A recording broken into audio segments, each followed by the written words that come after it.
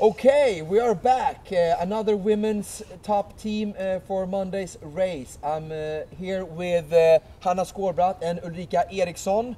Ulrika Eriksson has been around for a long time in the sport. She won her first ÖTILLÖ already back in 2014, then in the mixed category. Since then she has 3 podiums in the ÖTILLÖ World Championship, winning in mixed and women's, and with a new course record. And she also have 10 World Series wins, an impressive 10 World Series wins that is, and both in the mixed and the women's category. Ulrika, how are you feeling? With you have a lot of pressure. Do you feel the pressure with that introduction? No. I'm so happy to be here. It's the adventure of the year, so yeah, I'm just happy and looking forward to tomorrow. I met she's the reigning champion, applaud for that, with a new course record 2022. You're racing with Hanna Skarbratt. Yeah. Hanna, I also know, multisport, talented runner. You've done 6 World Series podiums, and you haven't raced ÖTILLÖ since 2017. No. We are happy to have you back. Welcome. Yeah, thank you. Yeah. Then you raced in the mixed. Now you're in the women's category. How are you feeling coming into the race? Great. With the reigning champion, no pressure. So Ulrika and I had prepared and we were going to race together last year. Okay. And I got sick just the days before, so she Helena Sivertsson jumped in last minute, and they did that fabulous performance. But I was so excited to race last year, and it was such an anticlimax for me to not race. So now it's even more like I think the cord will go like this, and I just whoa. So great to have you here on the start line, both of you. So looking at tomorrow's race, Hanna, what do you see as the biggest competitors to? I mean, you're racing with the bib #1, or at least the women's #1 bib.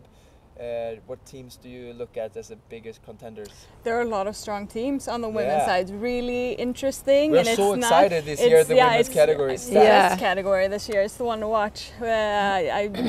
These ones that you are interviewing, of course. Desi Anna was this last minute. I mean, we knew Desi she's the queen of swimrun. Is she going to do mixed or is she going to do women's? So there, of course, and then with Anna, she hasn't been racing a lot this year, so we don't know there. So that's really exciting. But they're both super strong, so they're strong. And it's a long day. Everything can happen and so on. So it's quite interesting. The training and the racing so far leading up to the race, what races have you done, and how's the training been, and how are you feeling coming in? Yeah, we have done the Gothenburg before this one. Yeah, and for me it has been a lot of biking this year. Okay, But it's like triathlon training, so I have been swimming and running also. So. But after Gothenburg winning there was a good feeling. It was really good. We did that course is not the best for us, but we did it really well, and just for how many was it? In and outs. And we did it quite good, and learned a lot about our strengths and weaknesses. So it was fun. Hanna, what would you say as a team tomorrow? What is the biggest challenges that you really need to stay on top to make the best of your performance? I don't know. It usually flows really well when Ulrika and I race. We have like an unspoken teamwork, and it works really well. And the transitions, I think.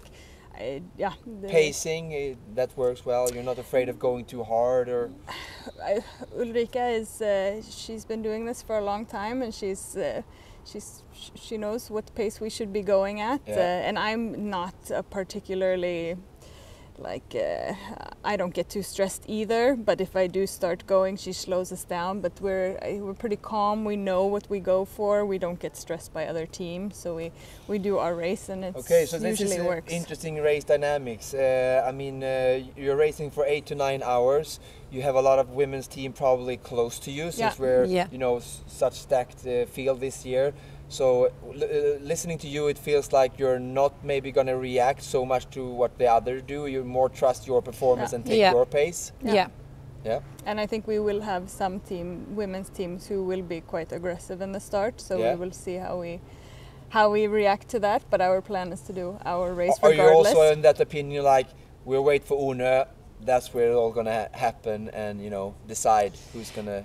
No, I think that's too late. I think you have to have a good pace all over. Yeah. So steady pace. Yeah. I'm like quite. When I go too fast, I just go crazy and get really tired. So I have to slow down and keep my energy levels good. Yeah. Tomorrow afternoon, coming to at the finish line, what will you be happy with, Hanna? That we win. Win, yeah, good. I like it. Yeah. That's aiming for the top 10. Yeah, of course. Yeah, of course. Yeah. Defending the title for Ulrika. Yeah, of course. And if we could have I don't think we can do the time. I don't know. Yeah. We will see. Depends on so much of the yeah. It was super good conditions last year. So, I mean, winning is winning, The time is secondary, I guess. Yeah. Okay, girls, thank you so much for taking your time, coming into this show and giving the viewers get to know you, who you are, your thoughts for tomorrow's race. I just wish you the best of luck now in your preparations and see you out there tomorrow on the race course. Thank you.